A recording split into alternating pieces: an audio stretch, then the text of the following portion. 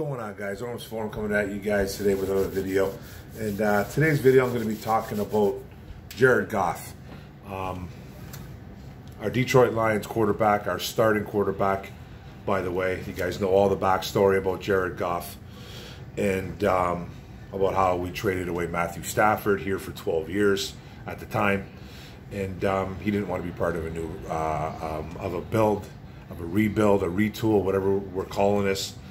And he wanted a new destination, and Brad Holmes and Dan Campbell gave him that opportunity, and they traded him to the LA Rams for a couple first-round picks and a third-round pick.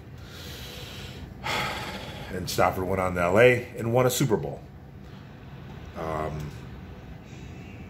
First, when that trade happened, I was livid. I didn't like the trade at all because I was trying to. I was always the guy that was backing up Matthew Stafford here. I thought he was a good enough quarterback to win. I never thought he was an elite guy, but I always thought he was good enough to win here. And I just thought the Lions did him wrong, and they didn't build properly around him. Maybe a couple good teams. 2014 was probably the best team they've ever had, especially on the defensive side of the ball. And but it just couldn't keep it together. No unity. Just couldn't keep anything together. Detroit's Detroit. They're cursed. Whatever you guys want to call it. But first year out, Matthew Stafford wins a Super Bowl. That's not really what this video is about. But you guys know where I'm kind of getting at here. But it's the Jared Goff debate. It's kind of going on right now. I see it a lot on social media. We're talking about it a lot. We were just talking about it on LNU, Lions Nation Unite, with Mike and Herman Moore's app. Don't forget to subscribe to that app, by the way. We were just talking about Jared Goff, and we had our own little takes on it. I had my take on it. Herman Moore had his take on it. You know, Dose of Dion, Mike. We all kind of had our own little takes on Jared Goff and what we're kind of expecting of him. But Jared Goff obviously traded to the Detroit from LA. It was probably a shock. I don't think anybody really knew that this was going to happen last year. We knew that Stafford was getting traded. We didn't really know what teams. You know, we heard Carolina, we heard Washington, we heard San Fran might have been in the mix. You might have even heard New Orleans Saints was in the mix. A few teams, like a good handful of teams, were in the mix to acquire Matthew Stafford. And Brad Holmes wanted a quarterback back in return. And he made a deal with his former boss, Les Snead, who's the GM of the LA Rams. And they ended up acquiring Jared Goff in the Matthew Stafford trade. Now, like I said, I wasn't at first when this trade went down, I was not happy about it. I didn't like it. I didn't like it last year. I was actually pretty livid about it, to tell you the truth. I just wasn't a big fan of Jared Goff at the time. He was kind of a declining quarterback when we acquired him. There was some rumblings going on in LA that he wasn't getting along with his coach, Sean McVay, over some texts about his girlfriend, well, Sean McVay's girlfriend. And he just wasn't playing up to par, Jared Goff. You know, he came in the league in 2016, only started maybe about 7 games as an LA Ram, and then didn't do much. Then 2017, 2018 had 2 Pro Bowl years. Made it to the Super Bowl in 2018. Todd Gurley being a big part of that. But Jared Goff had fantastic numbers in 2017, especially in 2018. Now, after that, the numbers started going down, this and that.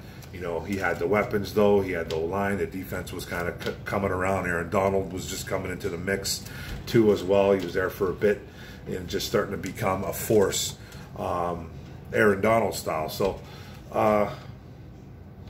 the weapons were there, the coaching was there in LA, but you know, stuff going on with him and McVay. Bygones be bygones. See you later. Bye-bye, Jared Goff. You got traded. And you got traded to the Detroit Lions. Now, that must have been tough for a guy who was playing on a pretty good football team the last few years, made the playoffs and everything, Pro Bowls, couple Pro Bowls under his name as well, coming to a city that's just, you know, not known to win. We just don't win. You know, we had a good quarterback here for 12 years, like I said. Good quarterback here for 12 years and couldn't win nothing with him. A couple decent teams. One, I think, really good team, especially on defense, 2014, like I alluded to. And just couldn't do anything with that. So he comes here.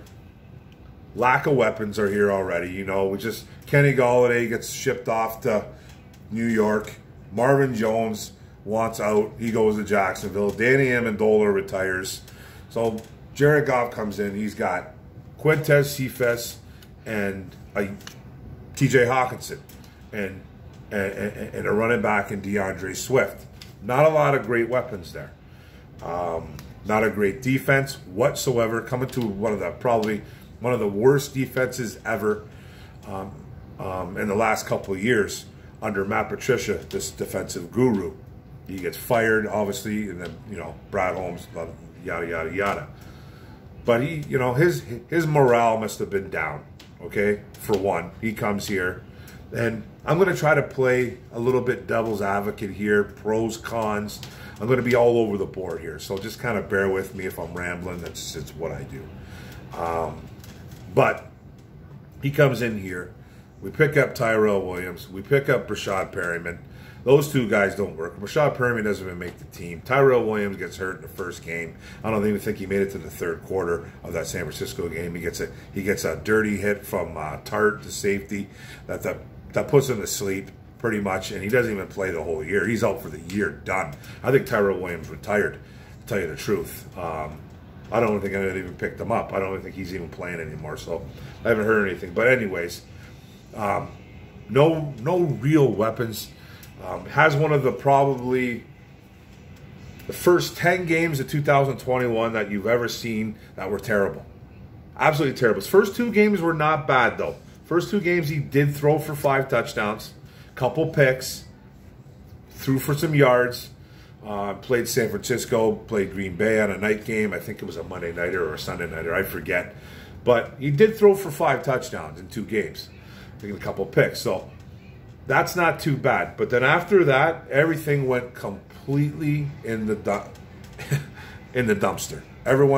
Everything went completely in the dumpster. His next 7 games, he threw for 3 touchdowns and 4 interceptions. Okay? Now, I'm not putting this all on Goff. You know, O-line going down, no weapons to really even look at, to tell you the truth. His best weapon was Quintez Cephas and T.J. Hawkinson, who was starting to get banged up as well, too. And that wasn't a good sign for him as well. So that was completely putting his season. He was probably thinking, well, wow, what am I going to do here, man? What am I going to do here? This is a bad scene. And this was the first 10 games, okay? And then after that, Dan Campbell had enough. Took Anthony Lynn, who was our OC at the time, put him upstairs in the booth, demoted him, didn't fire him, demoted him, put him up in a booth, and Dan Campbell takes over the place. They promote Ben Johnson, who was a tight ends coach, to passing attack coordinator. Then they picked up Josh Reynolds, who was a wide receiver for the Tennessee Titans, who asked to be traded. They couldn't trade him. They ended up releasing him, and the Detroit Lions picked him up on waivers. Amon-Ra St. Brown, the 4th-round rookie out of USC, started developing a little more. They started throwing him the ball more. Ben Johnson drawing up plays. Dan Campbell calling these plays. All of a sudden, Jared Goff turns into a really good quarterback the last 5 games of 2021 that he played. He missed a couple games in between there. He missed, I think he missed against Cleveland, and he missed a game against Chicago. Pretty sure. I don't think I wrote that down either, but I think it was Cleveland and Chicago. Missed those 2 games. He played 14, 15 games, whatever he played. He missed a few games due to injury. But those last 5 games, 11 touchdowns, 2 picks, and he was completing 70% plus of his passes. So it was literally Dr. Jekyll and Mr. Hyde for Jared Goff last year. It was insane. I personally, from where I'm sitting, I'm 49 years old. I've seen a lot of football in my life. I've never seen a turnaround in one individual like Jared Goff did last year. Now, I'm not talking him up like, oh my God, he's this super elite quarterback, because he's not. Because there's two kinds of fans when it comes to basically liking someone or not liking someone. There's two. It's either you hate the kid, you hate, or you love. It's pretty much the same thing. Or you like, dislike. You don't want to use the word hate, and you don't want to use the word love. So sometimes that makes people feel uncomfortable, and I understand that. But there's two types. Me, I'm that third guy. I'm that third guy. At first, I hated the pick. I hated the trade. Sorry, I hated the trade. I thought it was an awful trade. I just didn't like what they were doing, because I was a Stafford guy. If you want to call me a Stafford fanboy, go ahead. I don't really care, because I thought Stafford was good enough, and he proved he was. But it was a whole other story. But I was kind of on the fence. At first I hated it. Then I watched him, and I just despised him. I was like, oh God, I can't wait till this guy's gone.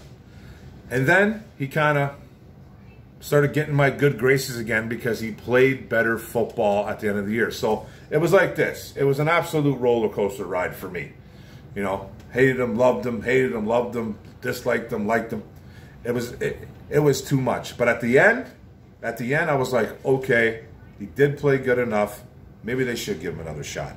Maybe they give him one more shot. So what the Lions did, they did a lot of things to help Jared Goff. And people have to realize, and a lot of people didn't think it was going to happen. Me kind of being one of them, I thought they were going to grab a quarterback in the draft. Not necessarily starting year one, but I did think they were going to grab somebody. They obviously didn't like nobody, and that's fine. They didn't pick up nobody in free agency, and they re-signed David Blau and Tim Boyle, which I thought was a little bit different too as well. I mean, I thought you could go pick someone up. They got a guy trying out named Connor Sampson. I don't really know how that's going to work out, though, right now. But all that, it seems like Brad Holmes and Dan Campbell are all in on Jared Goff. They're all in on him, okay? We saw two versions of Jared Goff last year, like I said. A horrific version. And then we saw a really, really good version at the end of the year. Now, a lot of things went into that, like I said. Amon-Ra St. Brown, Josh Reynolds coming over from Tennessee, Ben Johnson getting promoted to passing attack coordinator, drawing up plays, and Dan Campbell, believe it or not, calling the plays. I almost felt like Dan Campbell last year, when he came in and started calling the plays, I almost felt like he was coddling Jared Goff last year, calling a ton of run plays, taking a ton of pressure off, almost treating him like a rookie. If you want to be honest about it, almost treating him like a rookie, calling running plays on 2nd and long, 3rd and longs, just kind of protecting him, not asking him to do much. And then as they went on, he was doing a little bit better. Ben Johnson was getting a little more acclimated with them. They obviously have a nice relationship apparently, and success happened at the end of the year. Now they had a 3-win season, so it wasn't successful, but Jared Goff played much better. Now what the Lions did in the offseason too, like I said, the draft, no quarterbacks, free agency, no quarterbacks. They re-signed Josh Reynolds. They promoted Ben Johnson again to offensive coordinator, so he got a bump in pay twice. Well deserved though, because he coached well. He drew up good plays. Now, is this a make or break kind of year for Jared Goff? This is where the debate comes in. Lions fans have blinders. Lions fans have blinders. The haters and the lovers.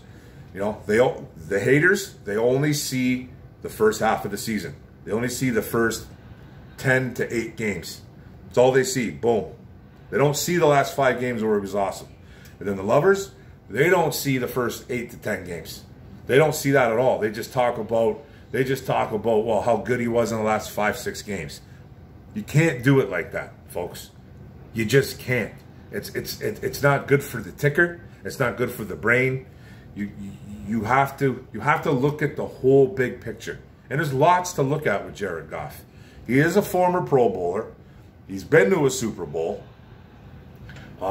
He's just, some things happen in his football career that just really didn't go his way. And I'll tell you right now, there's no way in the world he wanted to get traded to Detroit. But he did take it like a man. He had a great attitude about it. You didn't hear anything about social media about him bitching and complaining. It was just, he did it the professional way. Now, he had one of his worst years statistically.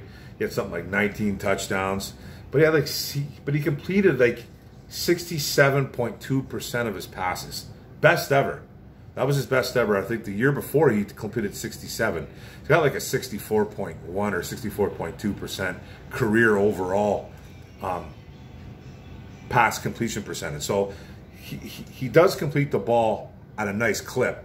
He actually really does. He is a pretty accurate quarterback. He's not elite by any stretch, but he is pretty accurate. And what this team did is they built around him. Like I said earlier, I'll say it for the third time. Didn't get nobody in free agency. Didn't get nobody in the draft to push him.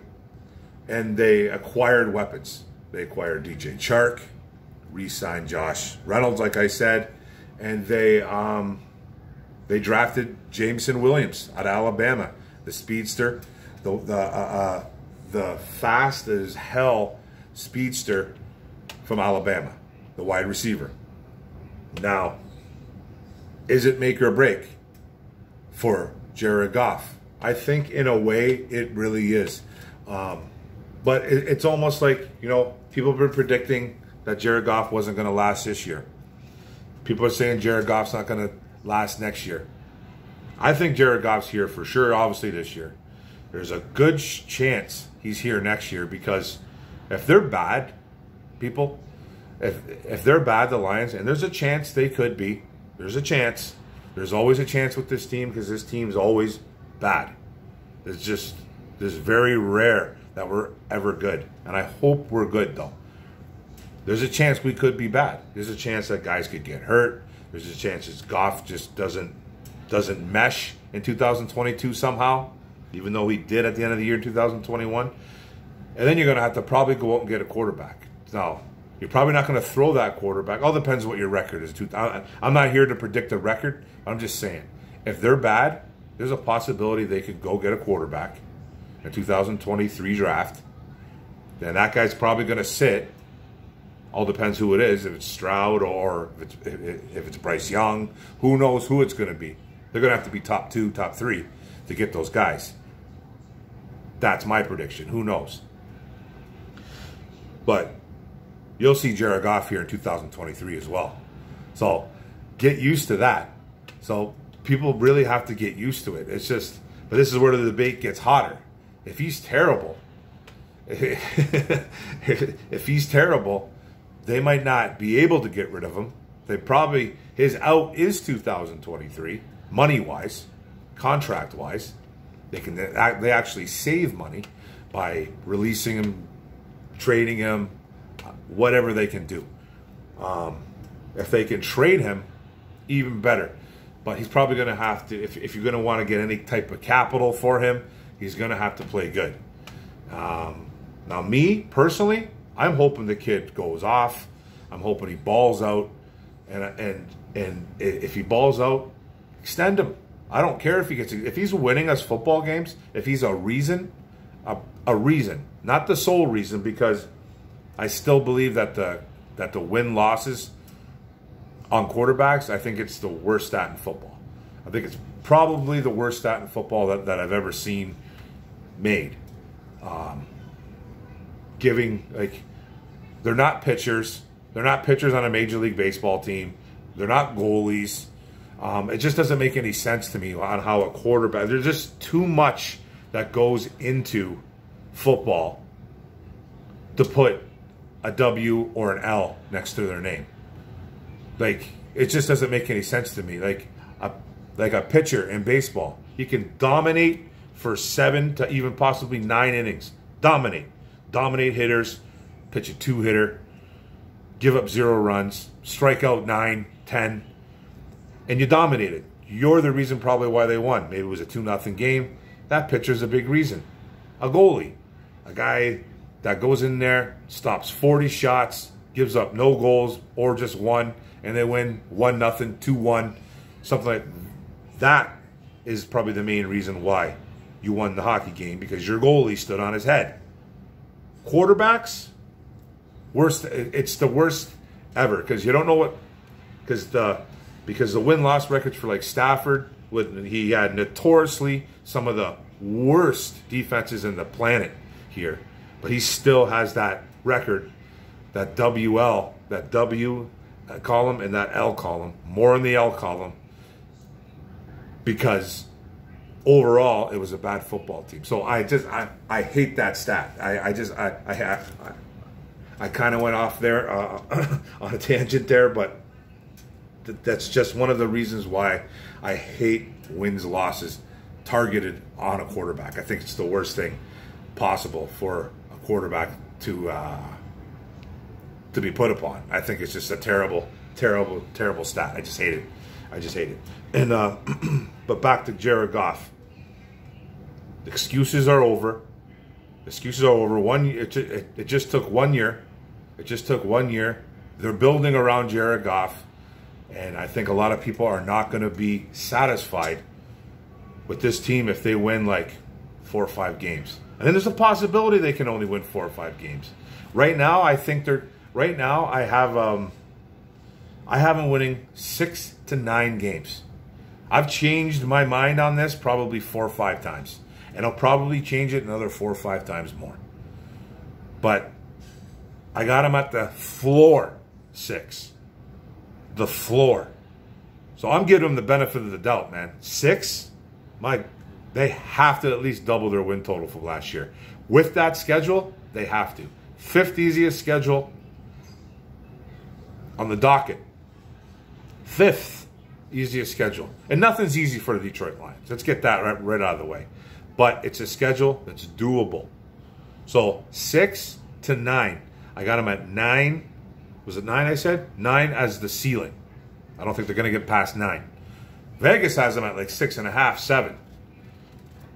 I'd be scared to bet that over. I might put a hundy on it though. Might put a hundy, a couple hundred on it.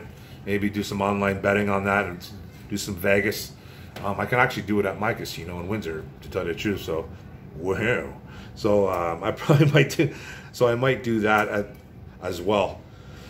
But I had to get in on this debate, man, because it's such an up and down thing with Jared Goff. It's nerve wracking. It's a little bit nerve wracking because there's guys that hate him, and I think there's more guys that do hate him, or fans. I think there's more fans that hate. I'd say it's probably it's got to be at least a 70-40.